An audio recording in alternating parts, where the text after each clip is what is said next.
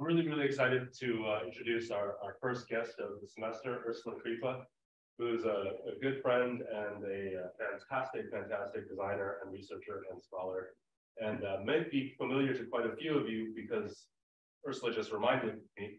Last time we had her as a guest at this school was March of 2020, where we had what was the name of the event? I forgot. It was I forgot what it was, but it was anyways, it was a research-based thing. She was one of 3 speakers, and it was the first ever Zoom webinar we had ever done because we were about to have it, and then you guys know what happened in March 2020.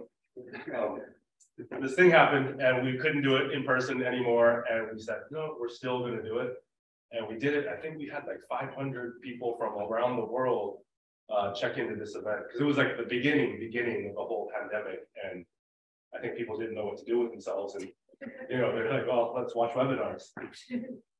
So we had Ersela present. I followed Ursula's career for a long time. In fact, when I set up my own practice, I remember I was trying to choose a name for my practice, and I wanted to name agency, and I looked it up, and I was like, damn it, it's taken. And she took it, beat me to it, and I followed her career ever since. Been fans of the work her and Stephen, her partner, have been doing. Then through the academic circles, got a chance to actually get to meet her and found out that she's just as nice or better of a person than she is as a designer and academic, and she's really amazing. Ersela is super decorated. She's won the Rome Prize. Okay, I have a full list and I'm not reading it, so it's a very long list. It's not here, but she's won like almost every award possible. And she is the director of the School of Architecture at Texas Tech El Paso. I believe we have some former students here, some of her students both from USC as well as SCI-Arc, I believe, are coming. She's doing amazing work working with technology, design, and social political agency, and thinking about how we can think about what we do as architects and as designers as I would call, no pun intended, she has a book called Military Fronts, as weapons to kind of point at social critical issues that are affecting the world around us, and thinking about how design can be something that has, no pun intended again, agency. So thank you very much, Ersela. We'll leave it to you. Thank you.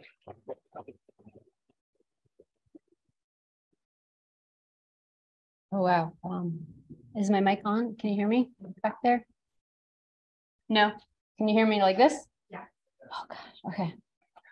All right. So I have to press 2 buttons simultaneously with 2 different hands. So hi. So thank you all for being here. And thank you, Doris, for inviting me. And thank you, Alvin, for the really warm introduction. I'm really excited to share some work. Today will be kind of shallow dives into several projects. It's kind of a medley of types of projects we work on with, as Alvin mentioned, with my partner, Stephen Mueller, and our research assistants. The idea is so that our practice can make sense to you, because if I describe one project in depth, it wouldn't make sense. We do many things. So we are researchers, we're designers, and in those roles, we embrace confrontational roles to create objects, forms, spaces, databases, and arguments which instrumentalize spatial justice. So I will start with context, and then each project is sort of labeled in relationship to that context. We live here on the US-Mexico border. I see Jerry here and some other students, and Sergio, a former friend from El Paso. So these guys are here to kind of make everything true, call me out. But this region is not defined by a border wall. We see it mostly as a series of sheds, shared atmospheres, shared ecologies, shared rights. So working in this kind of protracted conflictual context, we work to shift the narrative, developing specific methods to identify, appropriate, and subvert subperceptual urban and atmospheric events that violate human rights. This is the militarized landscape of the borderland, and it's really our office and our reason for being there. This is our drive to work every day from home. And we're there really to enact alternatives to this kind of damaging and divisive use of infrastructure. This is our daily commute, as I mentioned, and you can kind of see across the border that is, or across the fence that is Ciudad Juarez.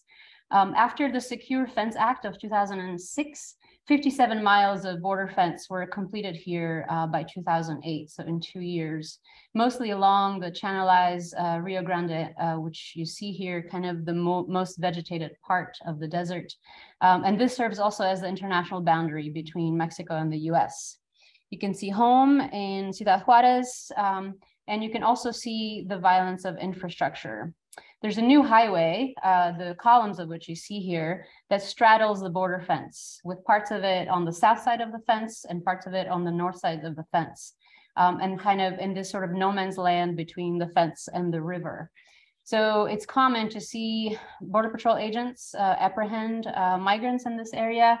And as migrants who, even if they make it past the fence, they face this impassable infrastructure landscape. And here on the left is the building where we work, which is a functioning train station as well. So the idea of hacking an infrastructure and a kind of a live cohabitation is very much part of how we teach and we practice. And yeah, the border fence and also rail is what goes through here, which was essentially developed as a result of the NAFTA agreement to move product from the free economic zone in Juarez up north and through the coasts around the world. So really quickly, some of you might have read these a few years ago. For about a year, we were publishing what we called border dispatches, that were the series that we were using as a quick kind of, not specifically architectural project, but as a really fast sort of photojournalistic essay to get some thoughts and frustrations out that take much less time than an architectural project would. So here we were closely tracking changes in the built environment in the US-Mexico borderland since a little bit before the Trump presidential election. So we documented the legally questionable expansion of identification protocols that were beyond the limits of the ports of entry and into international territory in order to reduce asylum claims. And this practice continues today. We've documented the use of simulated border security infrastructures that you see here on the left to train operatives in lethal force.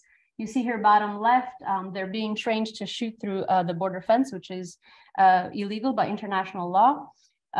We've been able to reveal the role of the design and construction of industry and the construction industry in managing migrant bodies and destroying the environment at the same time.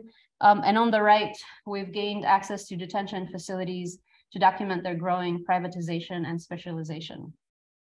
One of these investigative texts that I just wanted to quickly share revealed the growing number of construction technology, specifically through patents, that were enabled as a result of the border wall prototypes. So you may remember construction companies in 2017 constructed these mock-ups in order to vie for the government contracts to install hundreds of miles of new border barriers. And so this is no news to all of you, but we did some digging and found that many of these companies involved in these mock-ups were also applying for patents for the technology that they developed for the border wall. A patent for a steel bollard fence design by Fisher Industries, which we uncovered, illustrated here, was piloted just outside of El Paso in the summer of 2019. Fisher Industries, I don't know if you watch Fox News, but they were showing up on Fox News often as a way to talk to President Trump at the time to convince him to give them this the contract for the National Border Fence Project because they had developed this patent.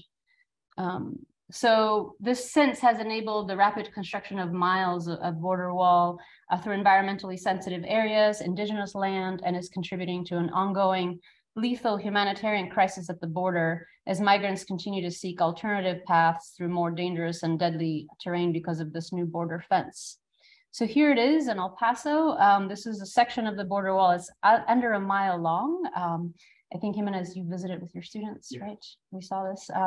And so it was built within a few weeks with the patented technology. And it was built without any environmental impact studies.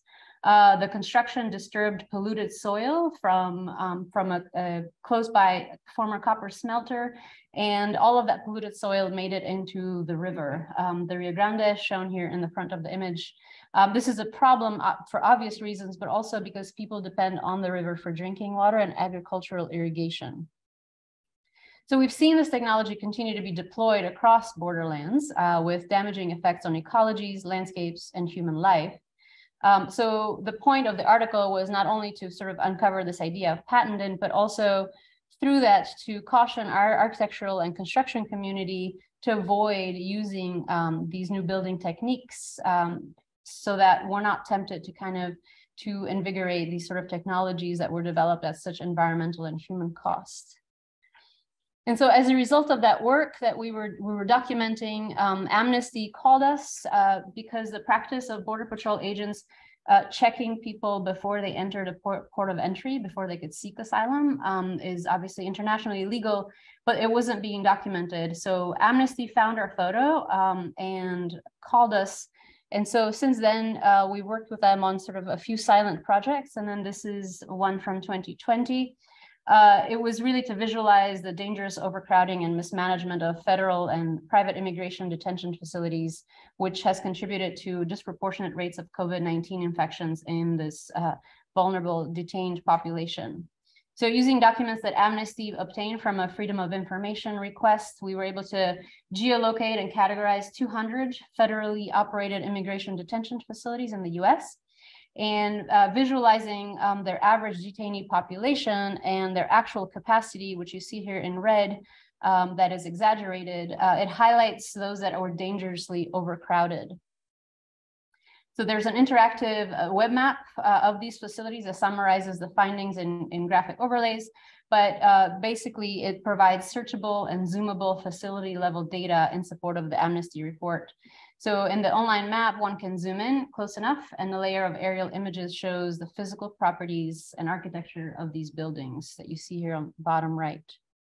The overcrowding, as you know, is especially a problem in spreading COVID infections in this already sort of medically vulnerable immigrant population that has walked for thousands of miles.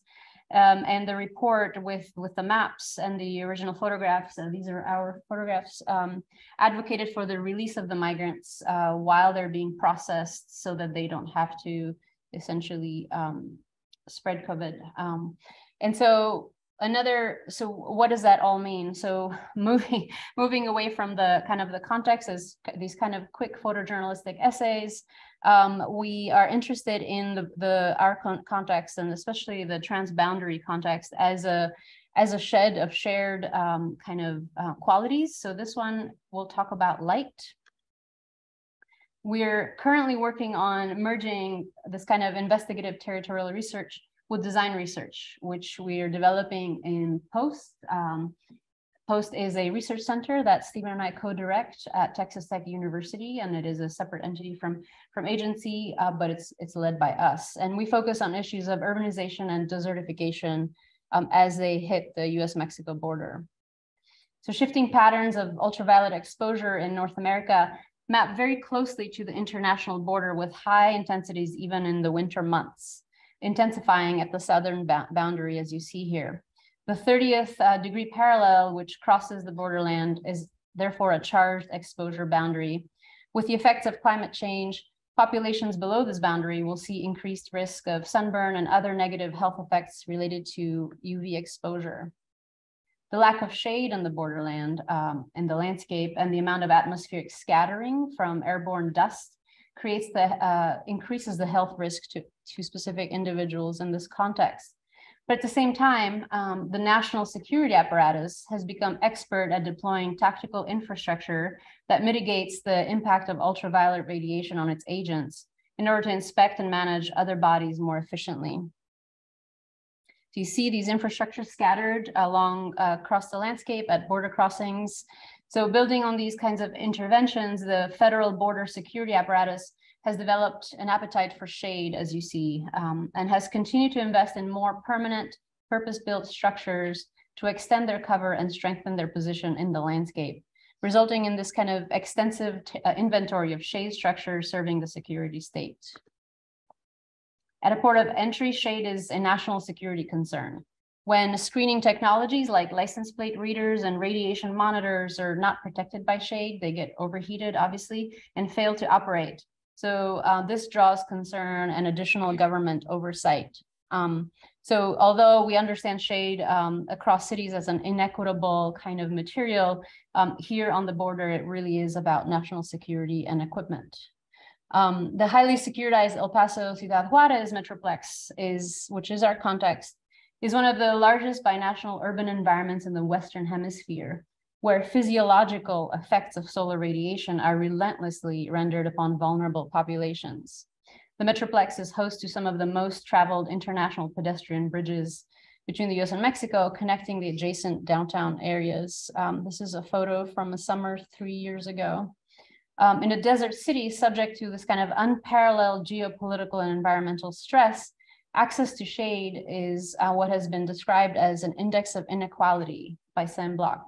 So migrants, asylum seekers, and detainees have been kept under makeshift shade structures beneath bridges for days at a time and exposed to UV damage while waiting to cross the border.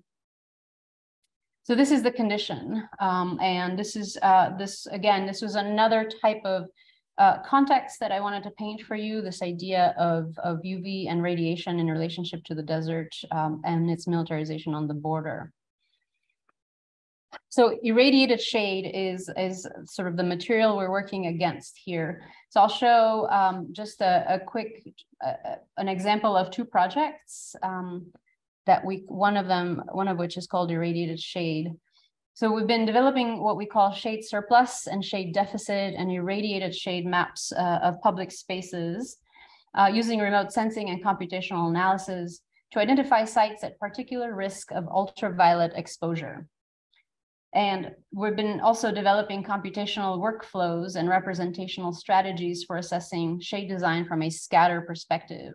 So to kind of put this simply, in the desert, because there's particulate matter in the air that scatters UV at a sort of higher rate and more density. And therefore, when we're in shade in the desert, we are less protected than when you're under shade in any other place that doesn't have dust in the air. So mapping, so how do we measure this, right? Mapping for us starts with a focus on the area always near the international boundary, where there's a high degree of pedestrian activity from travelers entering and leaving the US via pedestrian bridges that you see here, this kind of swoop on the river. And so the channelized Rio Grande, Rio Bravo, which serves as the international boundary, you can kind of see the mid-rise core of downtown El Paso is at the top, kind of left of the image, and then the lower rise neighborhoods moving south into Ciudad Juarez. Working in ArcGIS Pro for the sort of like urban level analysis using some built-in tools and more involved processing workflows to extend what is essentially known and visible, but not yet mapped. So what we've been doing is using Landsat data that we can calculate the land surface temperature in midsummer, which is sort of the most brutal, and begins to describe the character of the space with increased heat island effects throughout the approach to the border and particular hotspots near the pedestrian bridges and transit connections near the port of entry. And then mapping diffuse solar radiation, we can see clearly unequal asymmetrical distribution of UV protection. Relatively low amounts of diffuse radiation are shown in the yellow tones, which you see here, mostly in the urban core and areas with high slope and high vegetation away from the border. But as you approach the border and the international bridges, exposure increases. These broad swaths of high exposure to diffuse radiation cover some of the lowest income zip codes in the city and in fact in the US, signaling access to urban UV protection as an under-considered condition of environmental inequity. And then by running graphic and numeric overlays of the various base layers, we can begin to see some compound effects. You kind of have to squint with this one. Here, overlaying the land surface temperature and distance to transit maps, I guess you see it. You can see and calculate, we can see and calculate the areas that are generally hotter and in which pedestrians would have longer commutes. Overlaying the direct and diffuse radiation maps, we can better understand the need to design for changing concerns throughout a single urban corridor. Using LiDAR, point cloud data, and GIS solar analysis tools, then we can better understand the distribution of the block level, revealing in this image areas of relatively high protection against diffuse radiation in the urban core. And then conditions of general overexposure along the streets approaching the bridges. So this all seems incredibly dry, but as content, but this information doesn't exist on the US-Mexico border, or if it does, it's not accessible to the public. And so we needed to build that kind of data context in order to understand how we might actually act, or how we might be architects and designers in this context. So borrowing on some of these hidden logics of the mapping that were built into solar analysis that just simple GIS software has, we've also developed our own tools to visualize and assess these specific conditions at block level scale, moving to a more immediate kind of design and drawing environment. So this looks more familiar to us as architects. So to better understand the impact of building geometry actually at intersections or in any built downtown area on UV exposure in urban space, we've developed this kind of spherical projection algorithm and that works with Rhino and Grasshopper. Each intersection yields a different and highly articulated sky exposure map, which we use as a computable surface. Raw data from even the surface area, for instance, allows us to make quick assessments about the extent to which each intersection is exposed to diffuse radiation. From the images, we can better see which orientations have clear channels of exposure from ground to sky. You can kind of see the white overlay on the orange here. And so we have these two downtown digital models for Ciudad Juarez and El Paso, and we have run this kind of algorithm through every intersection and every public space where people might be waiting. And then in order to make this a more kind of intuitive map, we've unrolled the spherical projection in this kind of panorama drawing, allowing us and other designers in the city to see the particular geometry of the skyline clearly in every direction so that we can begin to assess and address these overexposed orientations. So from these assessments, we can see at much higher resolution than the kind of the Landsat aerial maps you saw earlier, the differences in exposure along the pedestrian corridors, and can locate areas most in need of additional protection. This is our little eggshell catalog. We've sampled every major pedestrian intersection of the borderland to create this kind of what we call a sky exposure catalog. And the reason for this is that the scatter UV damage that your body receives is directly correlated to the amount of sky you see when you're under shade, and therefore the shape of the geometry of that sky is our kind of design space. So if we can color code these kind of these exposure areas, then we're able to have a different kind of mapping that addresses these sort of unseen but felt kinds of inequities. And so how do we use this information? We have this map. There are many sort of governmental and non-governmental associations that are coming to us for this research, and one of them is a nonprofit organization that runs the Dinosaur Tracks site in El Paso. The Dinosaur Tracks is an amazing archaeological site where I think it has the highest concentration of the most well-preserved dinosaur footprints in North America.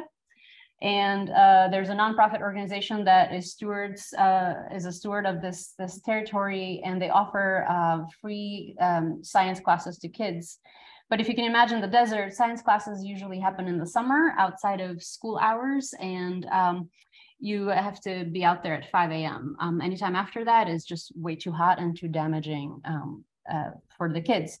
And so they came to us, and they're sort of challenging us with taking all of this research and turning it into an outdoor classroom that would protect kids from UV exposure, from scatter UV exposure. And so an outdoor classroom, for very obvious reasons, right? We need to find the best way to span the most with the least amount of material and to kind of obviate all columns. And so we went to the age-old reciprocal frame.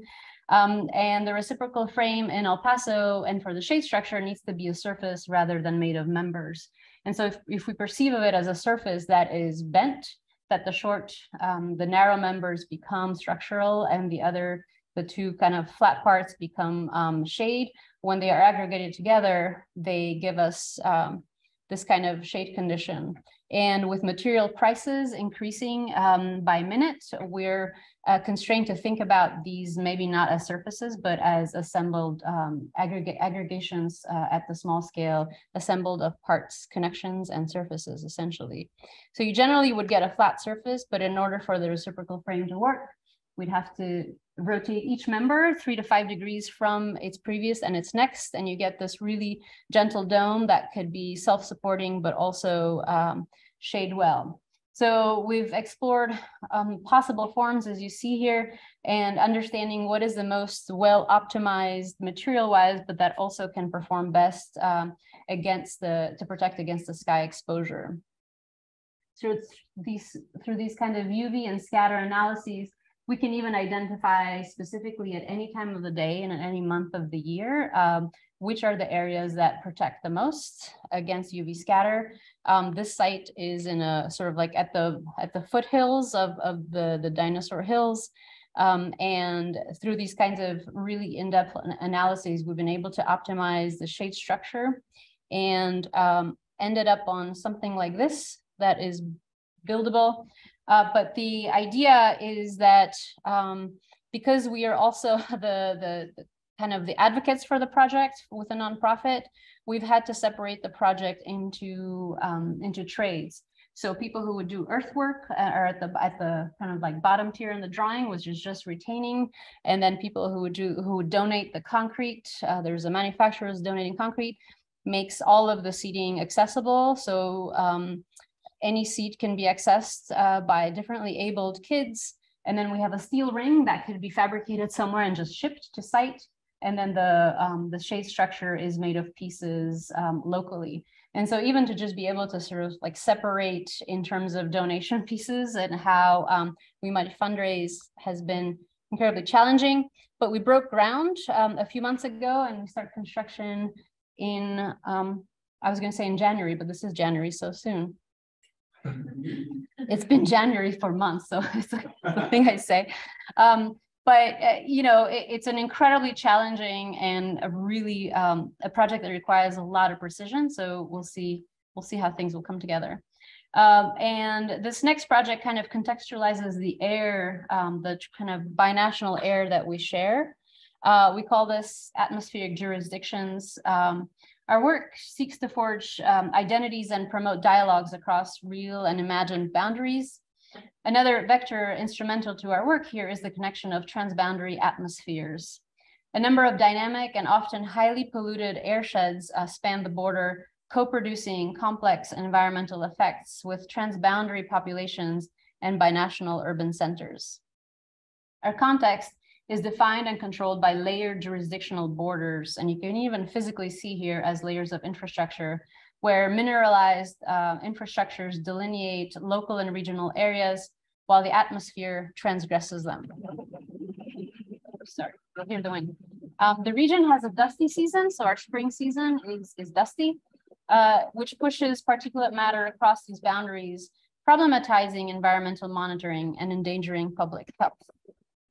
So despite this shared air basin and the shared problems we face with our neighbors, the jurisdictional fragmentation obscures the common issues in this urbanized valley. Atmospheric inversions, together with the colors of the high desert sunsets that you see here, make visible the ecological distress this region is suffering, creating conditions like these that can last for days during the spring season. Atmospheric jurisdictions, like their terrestrial counterparts, are defined by borderlines. While some atmospheric administrative borderlines are drawn to coincide with, and therefore to reinforce, existing geopolitical constructs like national borders, others intentionally remap the territories below them. Our critical cartography of aerial territories reveals competing attitudes of contemporary airsheds to the jurisdictions they help to forge or subvert. So first, in order to start, we have to kind of look at the entire sort of North American continent, and we uncover, well, this is US and Mexico, but we uncover an air monitoring regime which reinforces the national borders. The travel of airborne particulate into and within the US has long been considered an existential threat to national security. Since 2003, under the BioWatch National Biosurveillance Program, Federal authorities in the US have enlisted air monitor stations in secretive locations, and they're not known to the public. And so moving down the scales, we explore the myriad multi-jurisdictional atmospheric administrative constructs within national airspace, which assemble otherwise disjointed states and counties and different authorities in service of shared environmental action. As aerial territories consolidate and compound, they form entirely new geographies beyond the limits of traditionally conceived urban extents, creating what we can describe as airshed megaregions, forging new administrative and political collectives. So we've seen two fundamentally different geographies of atmospheric assessment: a subdivision of national airspace in order to reinforce a sovereign boundary, and an aggregation of urbanized environments which meets the border as an artificial limit. In the Paso del Norte region, which is where we are on the Mexico-US border, these two atmospheric constructs exist simultaneously, producing a hyperbolically atomized transnational air basin amidst significant environmental, urban, and demographic transformations. Our airshed spans and subverts the boundaries of multiple national, state, and binational jurisdictions in a complex patchwork. Environmental and atmospheric management in the Paso del Norte must contend with two countries, so US and Mexico, 3 states, New Mexico, Texas, and Chihuahua, and 2 cities, El Paso and Ciudad Juarez. Asymmetries in reporting frequencies, in environmental standards and protocols, and systems of measurements at a number of these scales and levels of administration, you can imagine, yields divided, disjointed, and discontinuous data sets. So this is also part of our context, which is why so many maps in our work, we kind of have to build our own context. By extrapolating the range of the environmental sensors that are known and the sensor networks themselves, we can actually assess a density of monitoring and the scale of resolution that you see here. And we find significant disparities in investment and resolution throughout the urbanized borderland, which is a little bit darker and has smaller scale reach. And these become blind spots in the atmospheric sensing regime, leaving underrepresented atmospheres like ours that are really dusty and populations at risk beyond the gaze and focus of these monitors. And in our practice, well, Sergio's here, you've helped us. So there's a friend here who's helped us with these sensors. We designed these kinds of really small, low resolution, totally inaccurate design interventions because we're not scientists. But the idea is to address environmental justice issues and to kind of create an image of the issue because this is all we can afford. So these are, this is our extensive collection of Arduino-based sensors, and we've been installing them on both sides of the border in order to be able to collect data and to develop our own sort of hyper-localized data sets that lives at the block scale. So this is kind of how we've developed this drawing. And in drawing our kind of binational region in terms of sheds, these are sort of eco-regions that span the border boundary. And this is what helps us kind of think of the shared issues. We are in the Chihuahuan Desert, and El Paso is there in red, which transgresses the national boundary. But we're also a 40-minute drive from the Samalayuca desert dunes, which are made of 100% silica, which means that during the dusty season, that really, really fine dust that you almost don't see travels really quickly, and it's dangerous to lungs. And to give you an idea and to make sure we're not exaggerating, that the dusty season is actually visible through satellite, as you see here in purple. And rendering our region as such, where this kind of fossilized infrastructural and jurisdictional boundaries don't really make sense if particulate matter makes this one enormous cloud.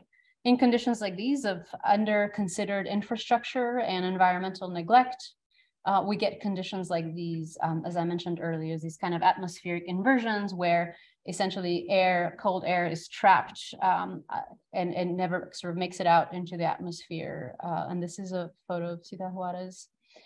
And so the Arduino sensors, this is kind of an older project, but it's an ongoing project because we've just resurrected it this year.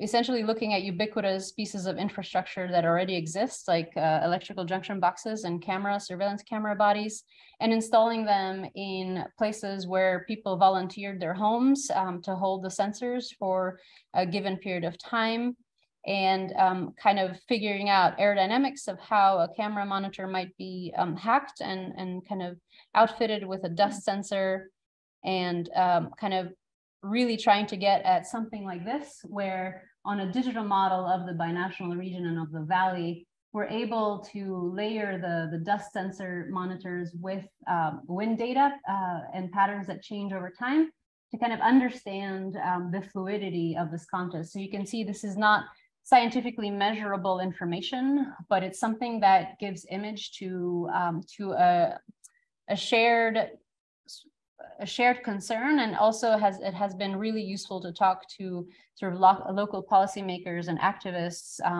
as a way to kind of visualize this condition. And this is kind of the current rendition. This drawing is a month or two old that we're continuing to develop in order to kind of find all of the layers that render this valley that is shared so kind of intentionally problematic to jurisdictional boundaries. This next project, we'll talk a little bit about vision. This is a more recent project that we just installed at Exhibit Columbus, which is kind of a biennial invited design installation. And this project doesn't have much to do with Columbus, but it was right at the moment when we were really thinking about very specific issues of vision across the air. Recent advances in multispectral imaging technologies that are developed through military and security research have led to a widespread increase in the availability and use of affordable sensors, cameras, and handheld devices that are capable of detecting previously unseen and invisible conditions beyond the visible spectrum in urban environments. Spectral, which is what we call this, is a custom fabricated installation that deploys a matrix of infrared reflective material to shield a public space and its users from multispectral sensing by distorting and camouflaging the image capture and image recognition capacity of aerial thermal imaging technologies. The installation is built with aluminum composite material, so a very simple ACM. You're probably familiar with it. The thermal heat signatures that move through ACM are undetectable in infrared photography, which is a really convenient material. Just as designers of the built environment have developed expertise in designing for optical qualities of light and shadow, we must now broaden our domain to include the provision of multispectral shadow. The installation is designed as a series of distorted reticular forms. Reticles, like crosshairs that are horizontal and vertical registration marks, they're used for optical targeting and georeferencing by a number of optical devices, including aerial surveys using photogrammetry. And so for this installation, in order for it to complicate and confuse such thermal and machine vision, the expected two-dimensional cruciform shape of the reticle is extruded into three-dimensional form, as you see here. And so the repeated appearance of similar reticular forms at multiple depths problematizes the dimensional registration of the form.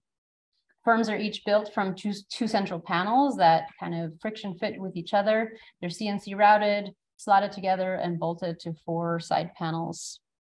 And they're designed to nest tightly on standard 4x8 sheets, maximizing the protective volume while minimizing material waste. Using this kind of flat pack approach, they're just ACM sheets scored, CNC scored. The parts can easily stack in minimal volume for ease of shipping before and after installation. The idea for this is that it is easily replicatable, shippable, and installable by anyone.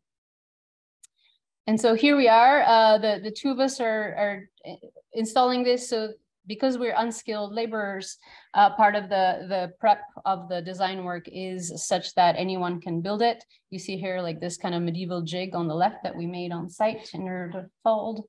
And the pre-cut holes and the anchors help make the assembly super easy. The folded nesting base detail that you see here, they're steel plates.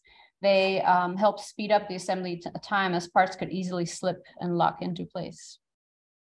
Our small team completed this in just a few days, and this is part of the hope that these are easily deployable and easily installable. And then obviously budgets or constraints of budgets and material availability those are real concerns. So to achieve maximum effect, the repetitive array achieves a high degree of optical variety within the economy of the discrete parts. The project is constructed in 6 bundles in this kind of urban alley, used as a pedestrian passageway and a site for public events. So from the street, the bundles appear as a continuous wall as you're walking around them. The idea is to shield pedestrians from the street while also providing this kind of visual backdrop for their events, for their exhibitions. The target-like forms are designed to simultaneously address and manipulate several different vantage points from which aerial optical technologies typically capture images of urban forms. From the overhead and plan view, typical of satellite photography, the forms appear as a grid of targets. But from the oblique view, typical of aerial drone photography, the broad sides of the forms block vision and create multispectral shadow. And then from the ground level, the forms reveal this kind of layered inner and outer construction with varying optical and thermal characteristics. At night, there's an LED array that's installed in order to kind of magnify their presence and cast these shadows in the background, but it also became a background for thermal events, so AKA parties. But the idea was to be able to kind of test these thermal kinds of activities by gathering warm bodies against the ACM and testing it through this vision. So using some of the same ubiquitous handheld thermal imaging technologies, we're able to see how the piece impacts the multispectral city, creating this kind of safe space for individual and collective signatures, the heat signatures of bodies, beyond the detection of multispectral surveillance was really important to us. So this really short project has supported a much larger kind of writing and research project that looks at the signatures of a city and what does this actually mean for the future of design. So different cities emit different types of multispectral signatures that impact how we make decisions about materials. And I will end on sort of zooming out from these smaller scales of projects to the global scale with a short excerpt of the book that Alvin briefly mentioned. Here it is. So from the kind of hyperlocal issues that you saw, right, the question for us always is, how do we scale up and why is this relevant beyond where we live? And so the book covers a global scale. It was published 2 years ago and collects original research, writing, mappings, and speculative drawings concerning the many fronts we see impacting global cities. The research compiled in the book hopes to illuminate the pervasive securocratic condition of the contemporary city, where life is simulated and governed by the spatial mechanisms and byproducts of an expanding anti-urban global war. The US military, through its ubiquitous construction and reconstruction efforts around the globe, has produced a vast geography of urban simulation that endeavors to shape both the reality of urban violence and a violent urban imaginary, targeting the global city as ground zero for next generation warfare. A coordinated military training apparatus strategically deploys repeated types and tropes of the developing world, developing here is in quotes, developing world city to prepare for the efficient delivery of lethal force in informal contexts, while simultaneously engaging in planning and nation-building efforts that seek to suppress their spread. While conducting the research for the book, we found and visited a number of these simulated cities that uses urban warfare training sites, cataloging their forms and materiality. And this is how we landed in El Paso. We were passing through to finish the research on the book. And then 7.5 years later, we're still there. Fronts, as we suggest in the book, are different kinds of global transnational spaces.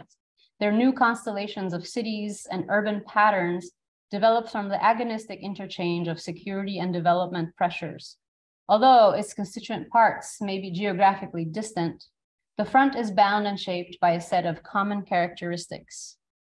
A front is a type of securocratic frontier. A front remaps territories, crosses borders, creates pockets of space beyond international law. A front enables the production of new forms of emergency space, developing offensive and defensive urban typologies in a type of reciprocal architectural arms race.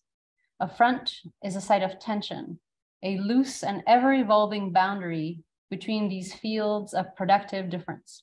A front inhabits the line between extra-legal and criminal, between individual security and national security. A front is a balancing act rapidly approaching a tipping point. The future of the front is of equal and immense interest to the military-industrial complex, the urbanizing poor, and the policymakers, organizers, planners, designers, and interventionists who find themselves increasingly drawn to the front in order to reshape it. By identifying these sites and in naming them fronts, we hope to encourage multiple readings of these emerging urban forms and their attendant logics. Fronts are militaristic. The fronts represent sites of future struggles over the nature of informal city life. In this sense, the multiple geographies indexed by the book represent front lines or vanguards between the often opposing forces of security and development. They are epicenters in which the interests of the so-called developed and the so-called developing worlds collide. Conceived as next-generation military battlegrounds, they are already the contemporary battlegrounds for social equity and spatial justice. Fronts are disingenuous. The fronts are manifest both in real space and in the covert sites that simulate them. In this mirror duality, secrecy and subterfuge play important roles. The definition of space is conjoined with obfuscation.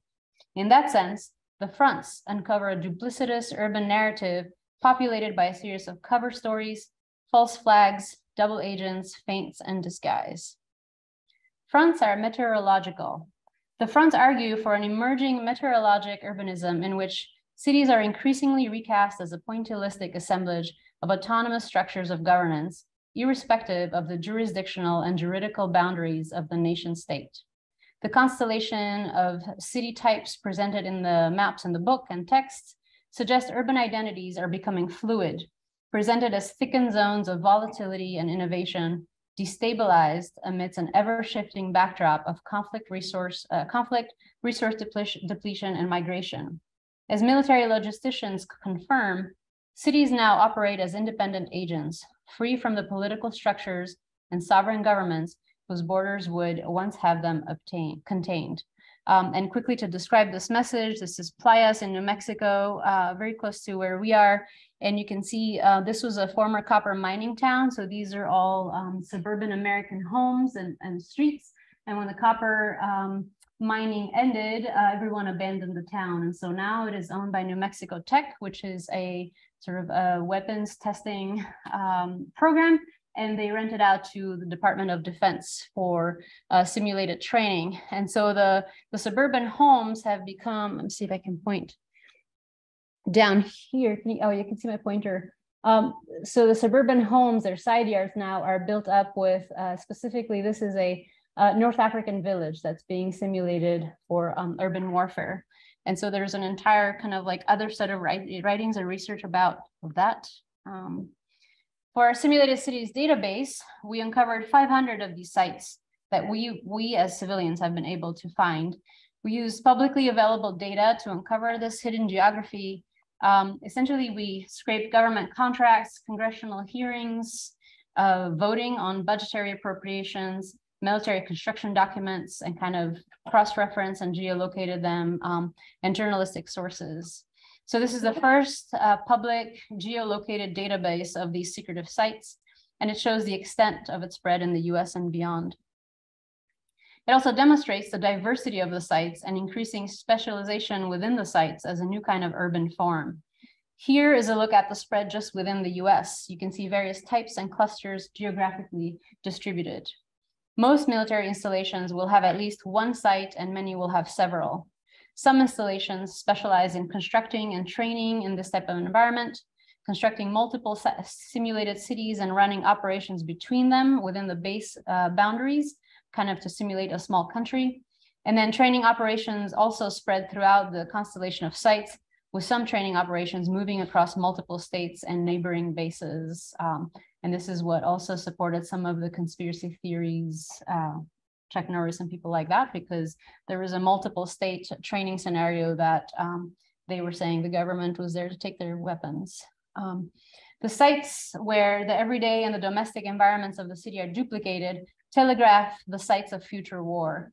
Violent conflict, the sites tell us, will increasingly enter the city and our most private spaces.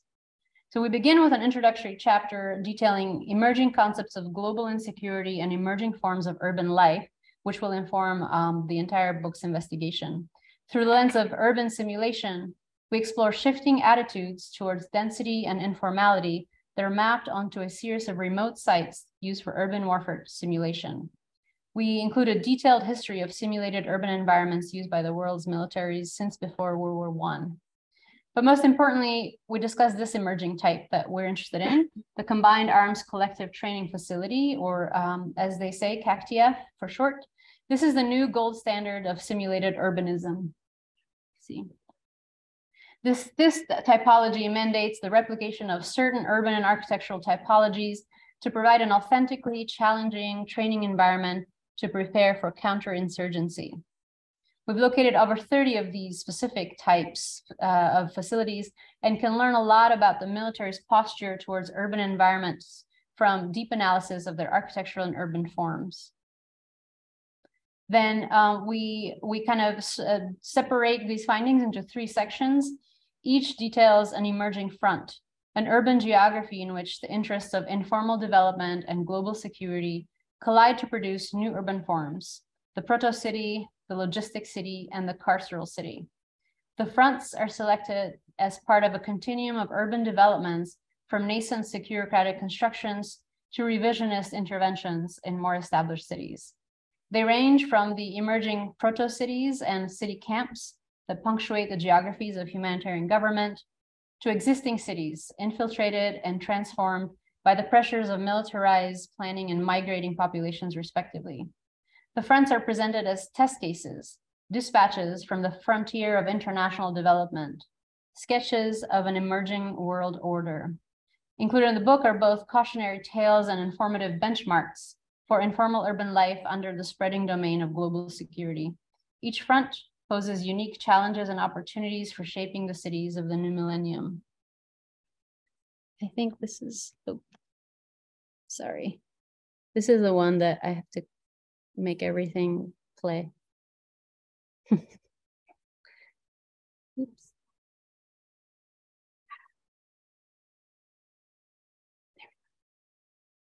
Each section is divided into 2 chapters, with each chapter focusing on a spatial typology within the front, drawing from examples of emerging military training typologies related directly to the front, and the effects of militarization on existing developing cities. We unpack the ways in which the front is spatially manifest, echoing doctrinal conceptions of space for military encounters. Chapters use case studies to outline the relationship between forces of global security and urban development, and present alternative practices that work actively in the production of space in the securocratic frontier, exploiting the gaps within global security. The chapters together present these 6 spatial types that you see here, or rather existing spatial types that have been radically reimagined and reconstructed under the contemporary security apparatus: the camp, the zone, the dump, the graveyard, the squat, and the jail. Examples of subversive, quote unquote, tactics act as counterpoints to the growing hegemony of these securocratic types and are presented at the end of each chapter. Let's see if I can, yeah. So identifying repeating typologies, and in many cases, identical replicas, we're understanding what the requirements are for this type of training. So this specific typology, the CACTF, requires over 30 buildings of various types and excerpts of different forms of urbanism and urban occupation. So generally they require an embassy, a city hall, a police station, a jail, tunnels, bridges, and other types of infrastructures. And the types that are deployed in these spaces are typically include what they call, in quotes, a shanty town, effectively criminalizing self-built environments and casting them as inherently suspect. The book details the military's aversion to false fronts or to postmodernism, and considers military planning as an alternate architecture and urban history. Planners, military planners study typical construction patterns like curtain walls and box wall construction in order to discern if and how a building might be best used or weaponized. So the false facade and a false front is really something that confuses the legibility of a building and therefore offers difficulties to the military. Disingenuous facades might obscure the inner structure of the material honesty, problematizing the military's ability to use a building as cover, concealment, or an embattlement for certain types of weapons. Military planners profess, this is a quote, "The true character of the building can be seen always from the rear."